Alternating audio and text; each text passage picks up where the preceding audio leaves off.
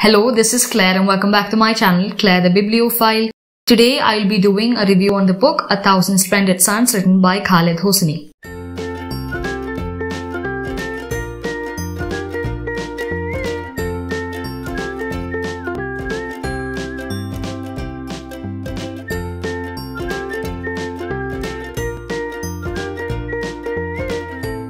Khaled Hosseini is an Afghan-American author. He has written a total of 4 books so far.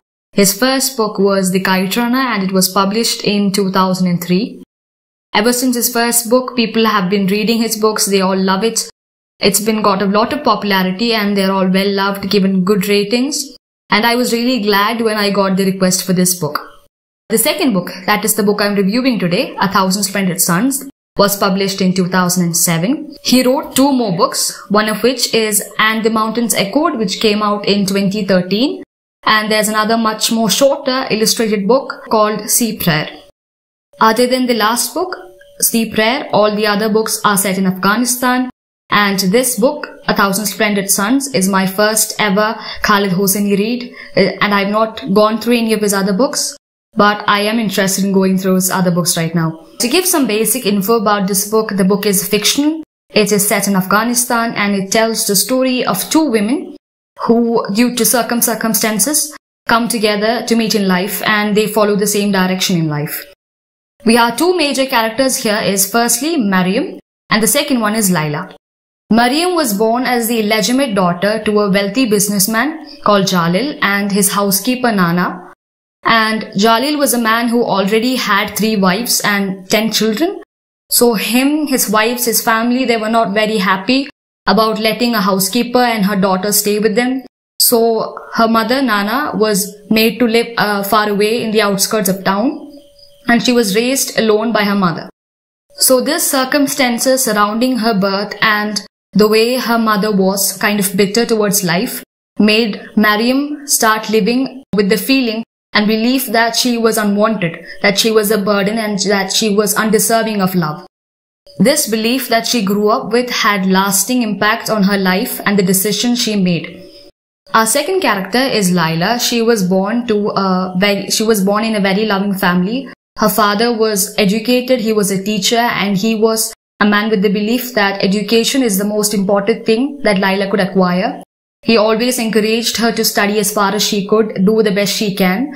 And Laila grew up with the knowledge that she was important, that she could provide for herself or her family and help her society as a whole. So as we can see, these 2 women have entirely different ideas. They come from entirely different backgrounds and different sort of families. But when they meet and their lives become intertwined, and we can see how they form a friendship and a bond of love.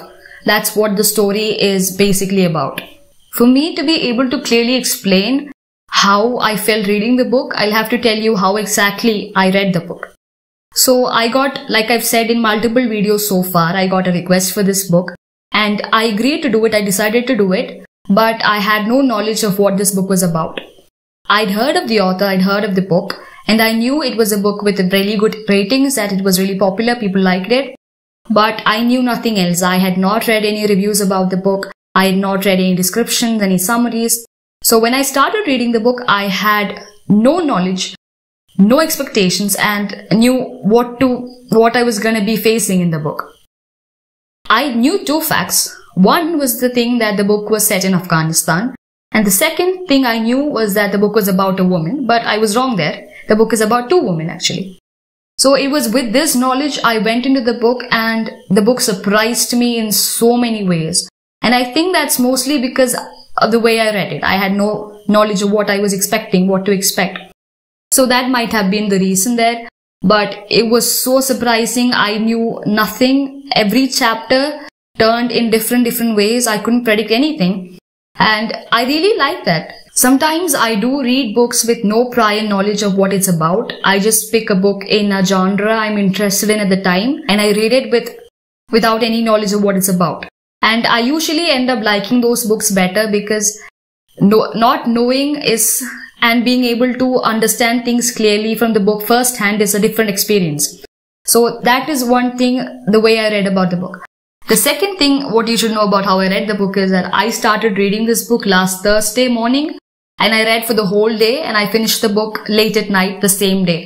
So the book was very gripping, like I couldn't stop. I started reading and I couldn't stop. The writing was so good. The characters, the story was all so incredible that I couldn't stop reading. I had to know what happened next. I had to know how the story ended. These three aspects are my favorite part of the book: the story, the characters, and the writing. So to talk about the story, we are getting to know these two women as they face their hardships in life. And along with this, we are also following the war that's happening throughout the country. One of the things that must be noticed in the story is that the book is set across several decades, from 1964 to 2003. So across this huge age, across these many years, there's a lot of things that's happening in Afghanistan politically. And in the story, we not only deal with the usual life of these two women, we also have to take the war and its effects on their life. We can see how different things affected them each and every day and across the years as a whole. So I really enjoyed this. It was really insightful for me, and to get to know from a book what the effects of war is when it's such a long time, how much it can affect a society, the people and children who grow up as well, who knew nothing about war, who are naturally born into war. And for them, war is all they know. So all these things were really insightful. And like I said, I wasn't expecting anything. I didn't know it was going to be a book like this, but I'm glad I read it. The second thing I loved about the book is the characters. Firstly, I have to talk about our major characters, Mariam and Laila. Like I said, they grew up in different circumstances. So Mariam was a person who bore all the difficulties and hardships in life quietly. Laila was also a strong woman who dealt with what life gave her, but she was a lot less quiet about it. And these are our major characters, yeah, but there were other characters I loved, such as Tariq, one of Laila's childhood friends.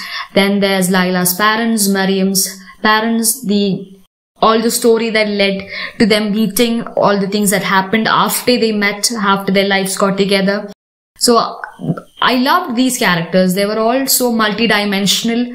They were not basically good or bad. They all had different shades to their character, and I loved reading about them. The third thing I liked about the book was the writing.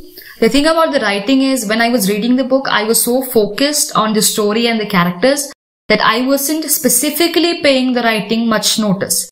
But towards the end of the book, the writing at places, at instances, the writing got so beautifully written that I had to stop. I had to reread it out loud just to absorb it in all its beauty, just to cement it better in my mind. So, and after I read the book, I went through a few of the first parts, and I saw, again, beautiful writing, but I wasn't noticing it then, and I got a bit sidetracked by the story and the characters. But the writing itself is really beautiful, and you want to read it again and again. That's just about it. Now, I want to keep telling you stuff. I want to break the story down for you, give you a better summary, but I believe that it would be best if you read the book with as little information as possible, because reading a book, getting to know it firsthand, it's an entirely different experience. And you want to get it in the best possible way. It's a book like that.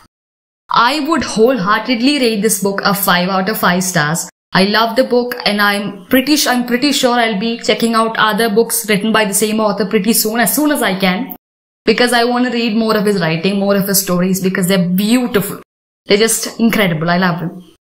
So to talk about who I'll recommend this book to, I think everybody can read it, but I especially think that people in their 20s or 30s should read the book, because it'll give you so much more insight on war, what it's like to be a woman in a country that's riddled with war. So it gives you a lot of insight, a lot of information. It can probably break your heart, but you need to read it.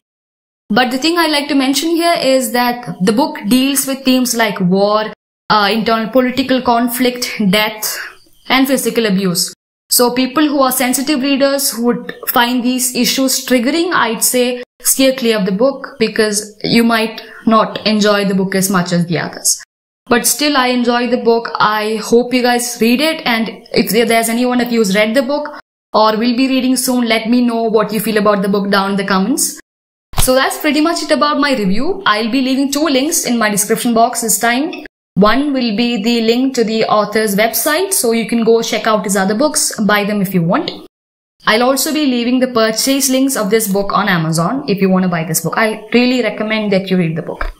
So that's pretty much it for today. I hope you guys enjoyed this. If you like this review, would like to keep on hearing more from me, subscribe and keep listening. If you think this video could benefit others, please let them know. So I hope you guys have a great day. Bye.